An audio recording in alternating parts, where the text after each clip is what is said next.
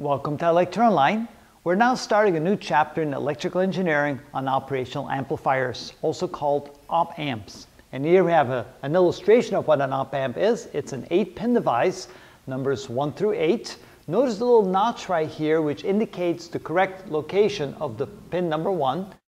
They are for balance, then the two inputs, the inverting and the non-inverting inputs. And I didn't even spell that right. This should be inverting. I'm missing a V here. So let's put the V in there, inverting input.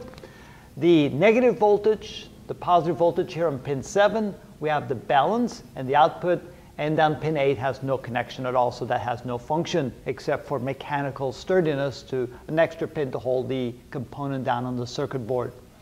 Notice that here's the schematic of the 7 pins. Obviously the 8 pin is not included. Notice pin 2 and 3 are what we call the inverting and non-inverting inputs. Here we have the output, and then the voltage, the plus and the minus voltage applied, and then we'll talk about these 2 pins later, the offset and the null pin. The basic operation can be simplified by talking about what we call the ideal op-amp, the ideal operational amplifier. And to make it ideal, to make it easier then to work with it and to work with the circuit of the operational amplifier, we're going to talk about the 2 basic characteristics which simplify the concept.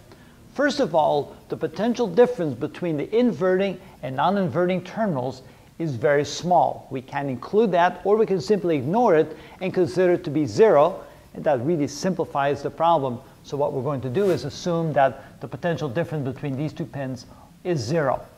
The next thing we're going to talk about is the currents at the inverting and non-inverting terminals are also very small. The currents going in and out of these 2 terminals right here, they're very small, and so therefore we can also consider them to be 0.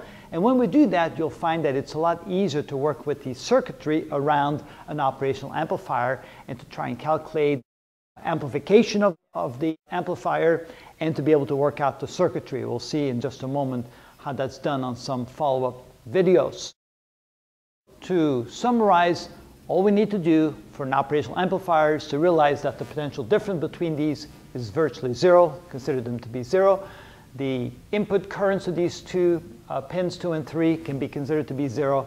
The operational amplifier typically amplifies the signal, and it is able to invert the signal if you need it to, depending upon how you hook up the circuit. And in the videos to come, we'll show you how the operational amplifier is actually used. And that's the basics about the operational amplifier.